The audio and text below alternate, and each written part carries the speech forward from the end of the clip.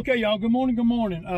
What is it? It's Saturday morning, and yeah, we're not working today, but I am. I'm gonna go do the jobs that me and Anthony would normally do. I don't know, I haven't heard from Anthony, but he's doing another, well, he was just out here to help me from time to time. And he's learning the real estate game, and kudos to him for, doing what he needs to do, to make a better future for himself. So yeah, so there, I didn't do a video yet. I did a video yesterday, and I might insert some of that into today's video. But yeah, so I got a couple things going on. So y'all know I'm going to be getting I'm going to be having a building built. I got a buddy of mine, he works on trailers, and I was telling you guys that I took my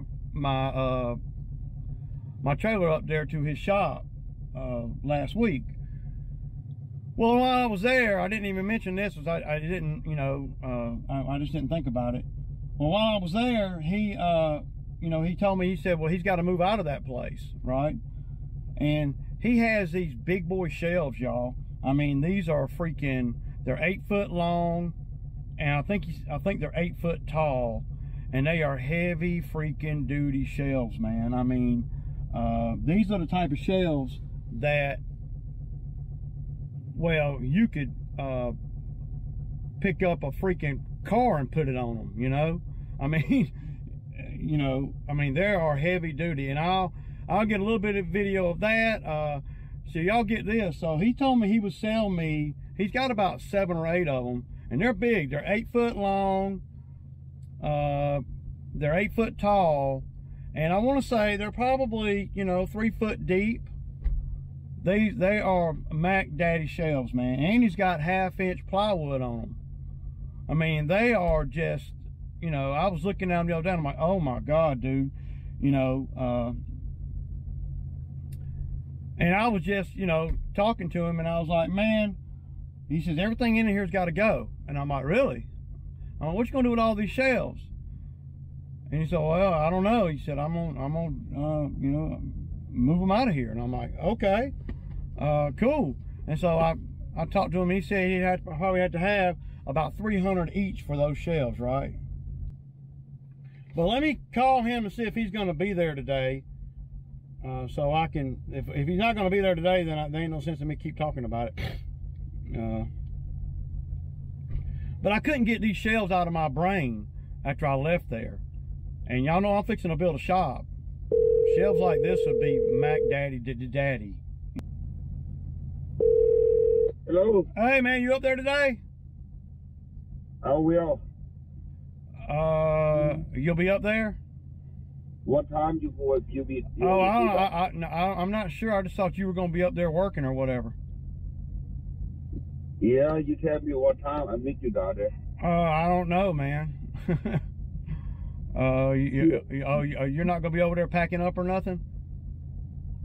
Oh yeah, I head down there. Yeah. It's going to be a couple of hours though, Yeah, just call me, but I head down there. Does that forklift work? Yeah. So we can pick them up, put them on my trailer? Oh yeah. Okay. Is the wood on those things, is it screwed down? No. Okay. But I ain't going. Yeah, I ain't going that far. Yeah, you can take all the wood out. Is that 1/2 inch plywood? No, 3/4. Oh damn. He only wants 300 bucks each for them. He wants 300 bucks each for them. I'll see if he'll work a deal, but even if he don't, it don't matter. $300 each for these shelves is a steal. I mean, a steal. I guarantee you, I could get these shelves. I could buy all that he's got. He's got a bunch of them, and I guarantee you, you could sell them for 500 bucks each, all day long. All day long. Okay, so one of the videos I was watching this morning was by Florida Turf Pros, and he does a lot of mowing. That's what he well, at least that's what he shows on his channel. And he runs a legit business, man. Pretty smart dude too. If y'all ain't seen him, y'all go check out his channel, man. He's pretty smart, man. And it's a small operation, you know, sort of like a lot of our operations, you know, kind of small. We got one, you know, solo, where we might have one guy or two guys working or whatever. He's, you know, he's in that realm. And he did a video this, I guess yesterday or day before yesterday, where he was talking about, you know, can you make 20 grand a month? And he was talking about, you know, set a goal, and y'all know I like to set goals. Set a goal and then, you know, work toward that goal. Or set a goal and then see what it would take to reach that goal. So his goal, he said, was, you know, what would it take to do 20K a month? And that's a nice number. Y'all, any of you guys that are small time like me, you know, if you reach 20K a month, you're doing damn good.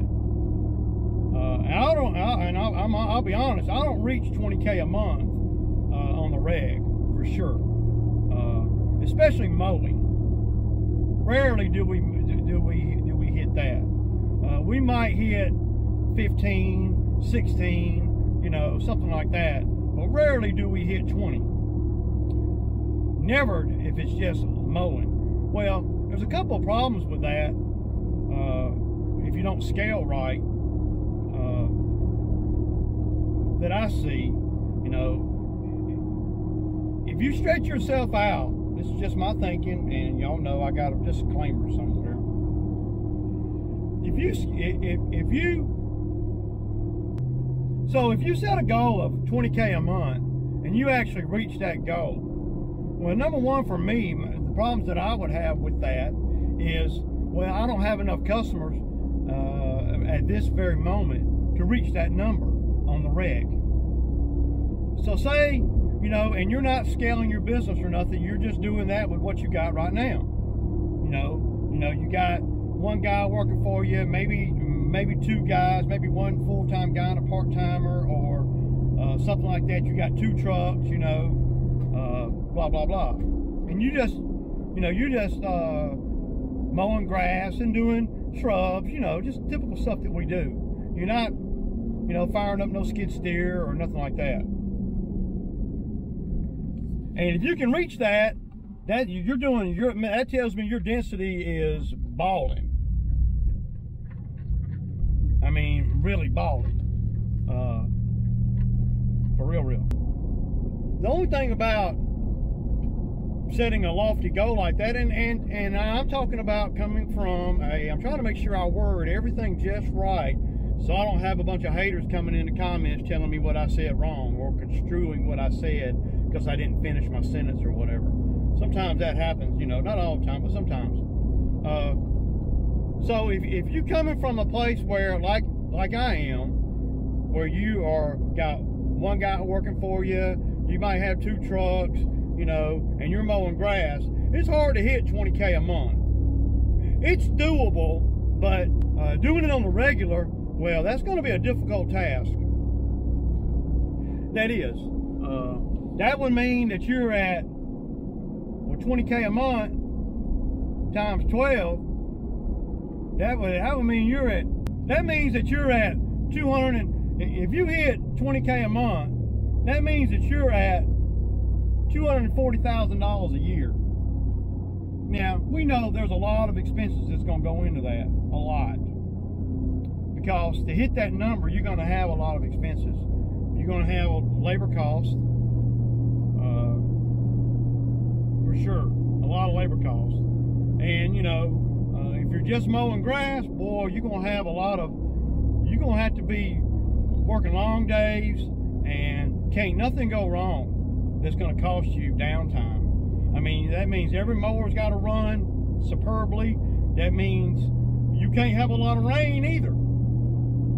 You can't. If you get a bunch of rain for 2 or 3 days, then that's a problem. And if you better hope your guy or guys show up every day. I just think that would be a hard thing to set for me. And I'm talking about me. I'm not talking about I know I'm gonna have guys come and go, well, Ray, hell, I can do that in a week. You know, I know.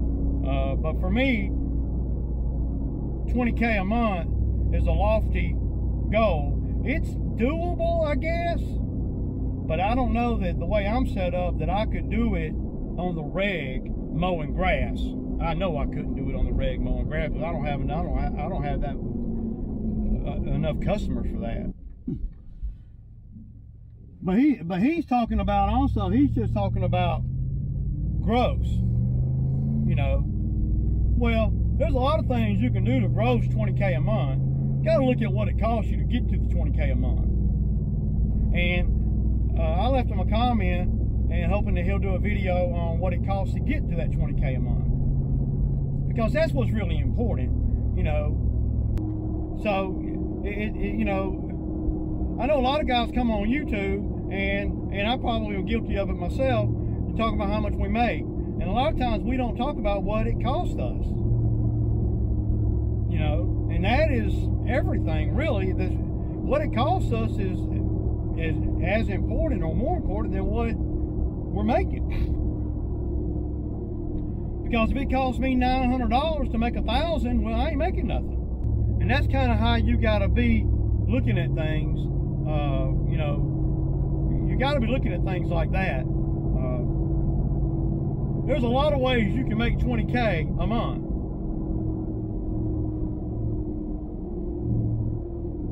But what's it going to cost you? Is it going to cost you 18 or 15? Well, then you're no better off than somebody making, you know, 8K a month. Because if they only have $3,000 in expenses to make 8K, which brings them to 5K a month, and you making 20K, but it costs you 15K, you're only making 5K a month too. And I'm not saying that this is what's happening here, but that's some of the things that he didn't talk about in the video that I think is very relevant. You know, and if you're young in the game out here, then, you know, you can get mesmerized by those numbers, you know. But those numbers really aren't true. I mean, I don't really know how else to say it. You know, I would like to know what it costs to make 20K a month in time, labor, equipment, and fuel. That's what I would like to know. See, and then once you, if it costs you, you know, $6,000, then you're only making, you know, 12 or 13,000. And I don't mean to minimize only, but you're a long way from 20. You know, I just think that a lot of times we get mesmerized by the lofty numbers, and the numbers are lofty, and we get lost in on what it costs us to get that number. That's all. You know, and I left him a comment. I hope he does a video on, you know, on what it costs to labor wise, his time wise, equipment wise, and fuel wise. And to do that number, for me to do that number with what I got, the equipment that I got, and the accounts I got, and the geographics that I'm in, to do that on the regular, mowing grass, and doing bushes, and throwing in a few little, you know, mulching jobs here and there, you be working all the time. All the time. I mean, if you could do it without doing mulching jobs and mowing jobs, you might have a better chance if you got enough mowing customers. But once you got up to that number of mowing customers and you're able to do 20 grand, then can't nothing go wrong if you're set up like I'm set up. I mean, nothing go wrong. You can't have a mower go to the shop. You'd have to go buy another mower to be able to sustain. And to me, when you're out here, an entrepreneur, for me, you know, you have to be able to sustain what you're doing. You can't just, you know, 1 month, okay, 1 month, well, that's good, you know, but that's not consistent. Consistent is where you're gonna really make your money at. Just like, you know, you showing up to do these yards consistently is where your money's at. That's where you're gonna make your money. So, you know, it's just something to think about as, you know, we roll into the off season. So, you know,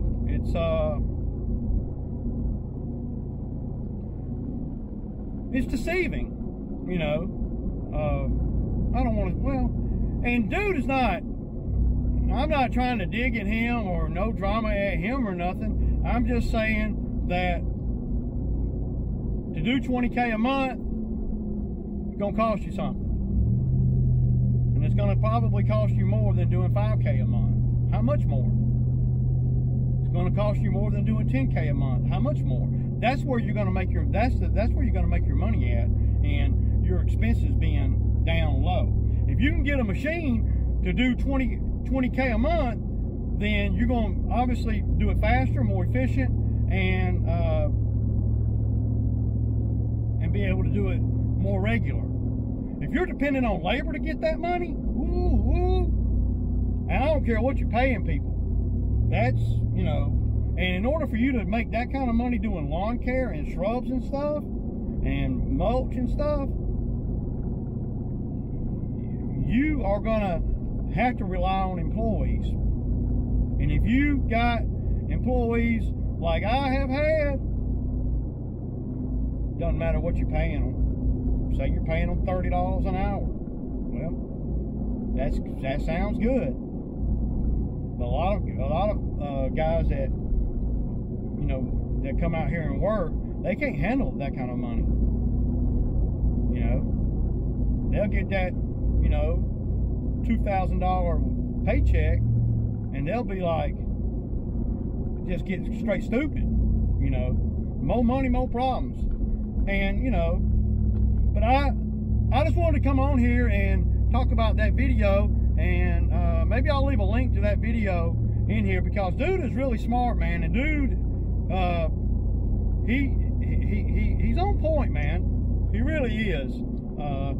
To be a smaller operator like me and like a lot of you guys, you know.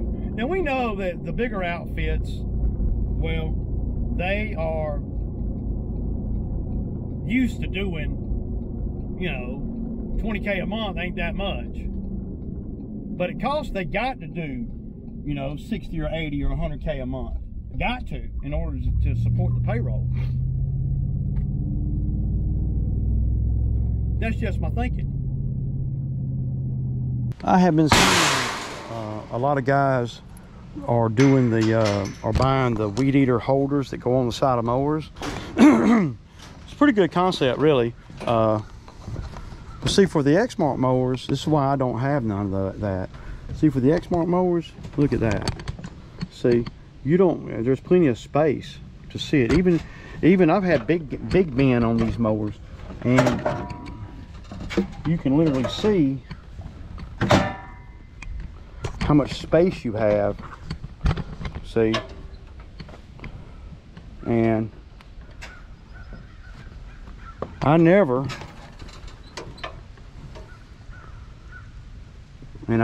sit on the mower and show you. I'm gonna keep the blower on there too, because I'm at a property where I don't never do no walking, man, not ever.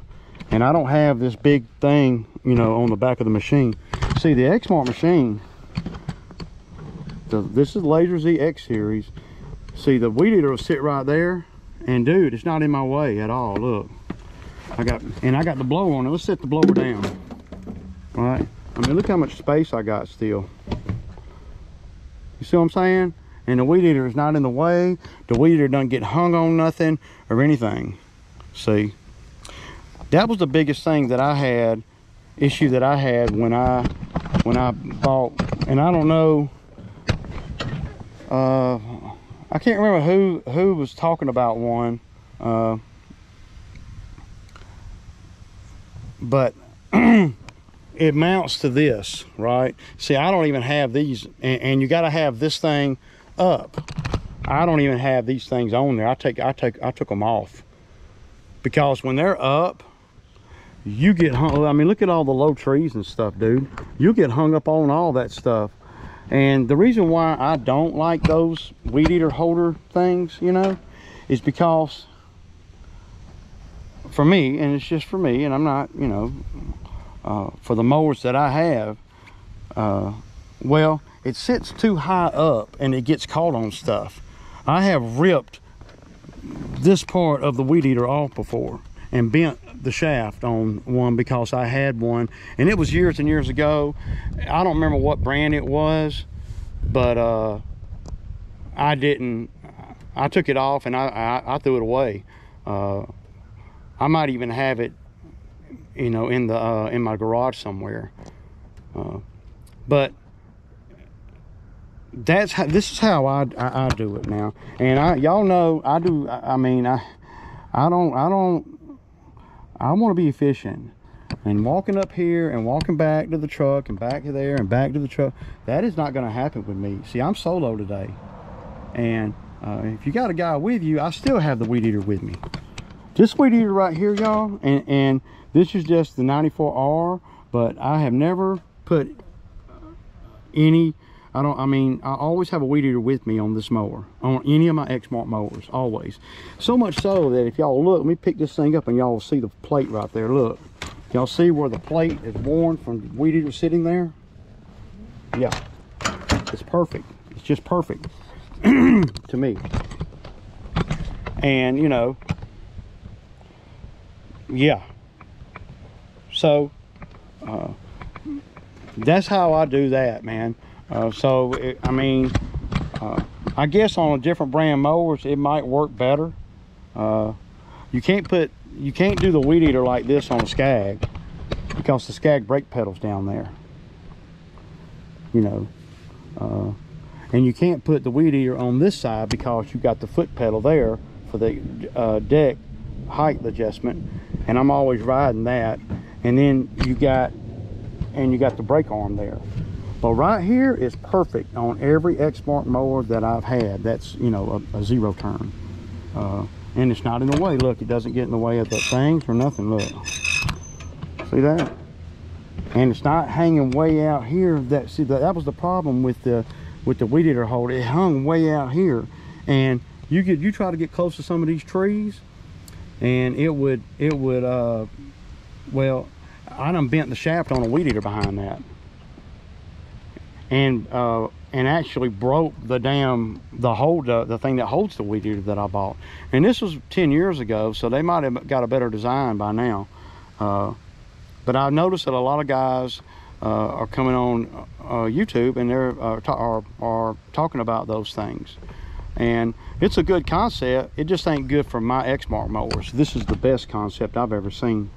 Now that might work on the Ferris mower, because the Ferris mower, there's no well, this arm right here gets in the way.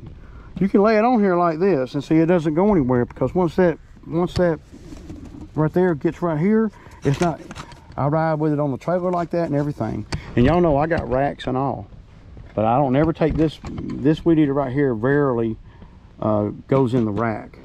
It always is on the mower with me, because this is the mower that I always run. It might be a good idea on the Skag mower, because the Skag mower, the brake pedal's right there. So yeah, it's just a few little things that I'm talking about today that really, you know, and I'm not digging at nobody, and I'm just showing what I do, you know. And what I do is, well, that's what I do. It's not meant to be the way you do things. It's just the way I do things. And to me, especially when I'm solo, I'm gonna always have a weed eater right here with me, and I'm gonna. All right, y'all. So that's a wrap on these lawns. A lot of you guys might not be into shelves, but these are pretty nice. They're gonna go in my new building. Well, Ray, you ain't even got the damn building yet. I know, but these things won't be available by the time I get the building. I'm gonna just get them and get them home and get them to the get them up there and get them in the, I'm gonna put them in the shipping container. Y'all see them?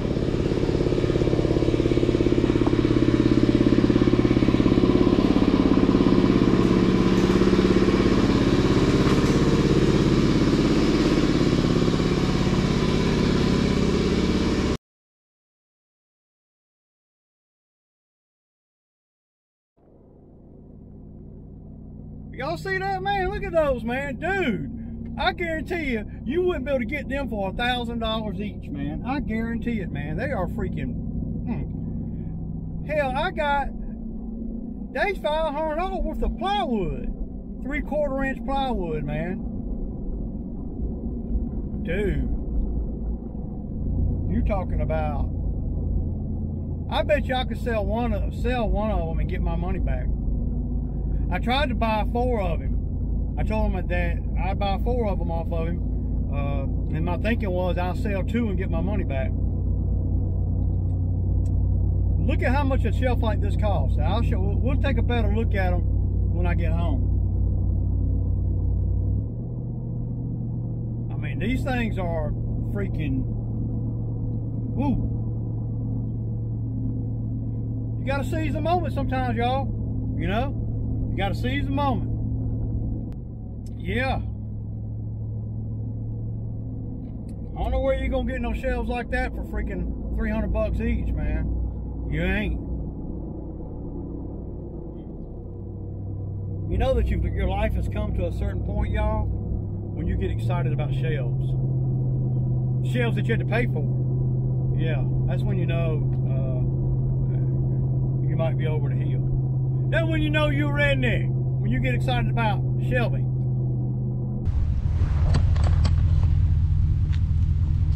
Damn, y'all. Y'all gotta admit, they're big, dude. So I'm gonna pull up and I'm gonna try to back into my driveway here.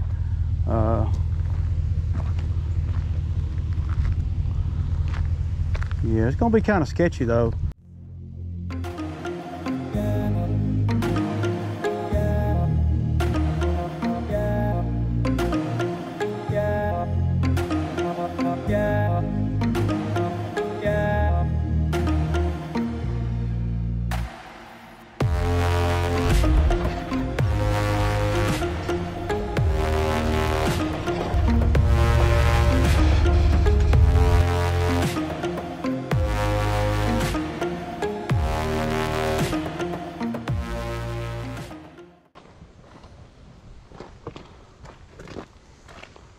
Tell you what, it's gonna be kind of hard to get these things off of here, really. I'm not taking them apart, so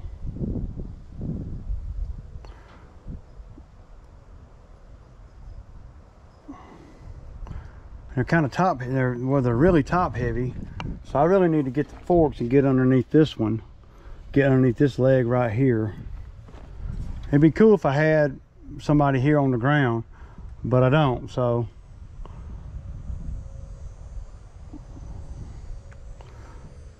Clearly I'm not ready for them, but how can you not buy these, man, for that price? But my forks need to be as wide as possible, as far as wide as they can be. You don't want it to be skinny, because then it'll tip this way or that way. All right, I'll get video when I come up here and do this.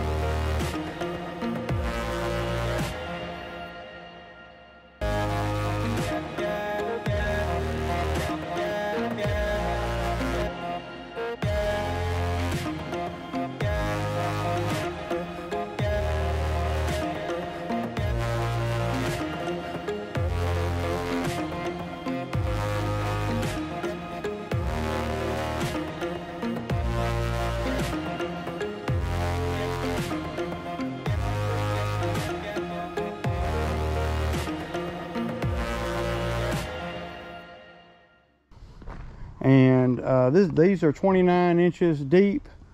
I was looking at some online, and dude, they're super expensive. I mean, brand new retail, I don't even want to say the number until I make sure, because I just look real quick.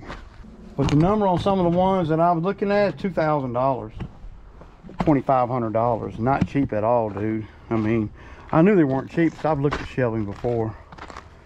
You get them old cheap ones, man, they're $400 or $500.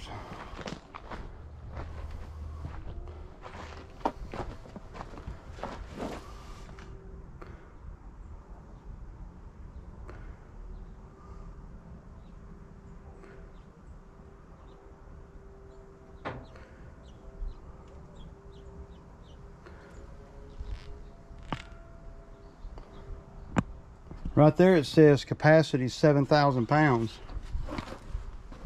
I believe it. I believe it, dude, because they are built like... I think, I'm not sure, maybe somebody can tell me, what are these right here? I think they're to put them together.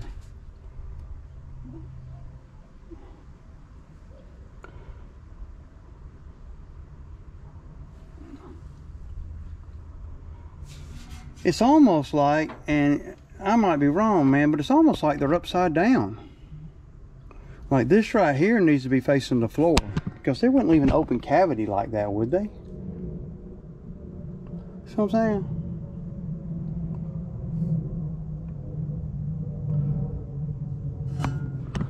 Oh, one thing. I'm stoked to have them. Okay, y'all, I gotta get in here and edit this video, man. Yeah, y'all.